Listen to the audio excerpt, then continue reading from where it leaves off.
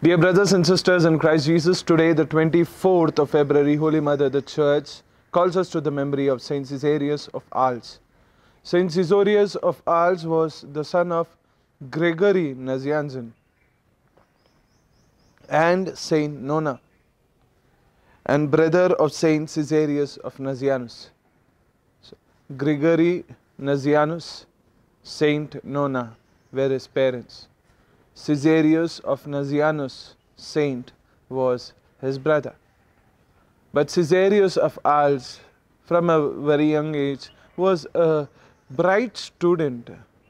He studied in Alexandria the philosophy and all the other subjects of his time, and from there he went to Constantinople. In Constantinople he studied all the subjects and especially the medicine, and he became a physician, so much so that he became the most famous physician of his time.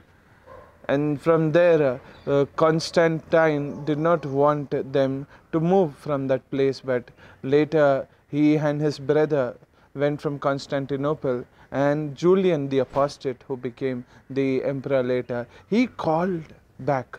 He called Caesarius back because he liked the way Caesarius was a physician. And that's how the treatment and all was done to Julian the Apostate by Caesarius. Julian the Apostate, as we know, was running persecutions against faith. He did not like Christians. But he exempted all of that for his favorite physician. And many a times Julian tried his best to make Caesarius give up his faith. Caesarius did not give up his faith, but he was not also a kind of a fighter of his faith, not a warrior for his faith. He was a little lax in the area of faith even. Once where he was going to another place, there he nearly escaped an earthquake.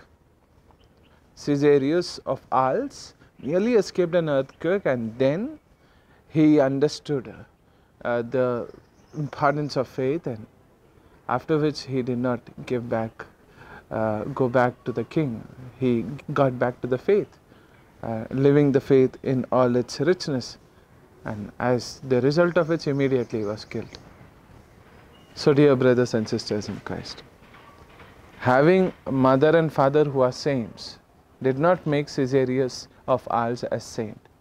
Having a brother who was saint did not make Caesarius of Arles a saint. All his education did not make him saint. His capacity as a physician did not make him a saint. And keeping to the faith, even in the light of persecution, in the face of persecution, did not make him a saint.